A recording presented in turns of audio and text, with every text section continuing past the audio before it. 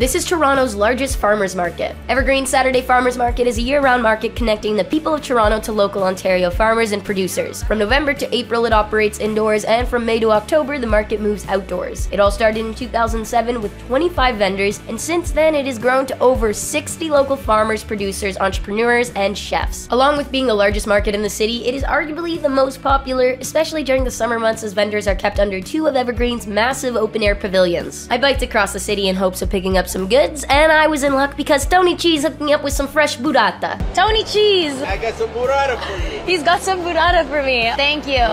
You're the best. I'm always thinking about cheese, but here you'll certainly find more than just that. They have local and seasonal fruit, veggies, breads, spreads, snacks, mushrooms, which from my understanding are really popular, and prepared meals. In the spirit of exploring this market for the first time, I decided to try something I've also never had before. Turkish sausage with egg and cheese. Basically, it's a Turkish turnover. This gazlama is really hitting the spot. I'm almost done. Evergreen Saturday Farmers Market is happening every Saturday from 8 a.m. to 1 p.m. Visit evergreen.ca for more information.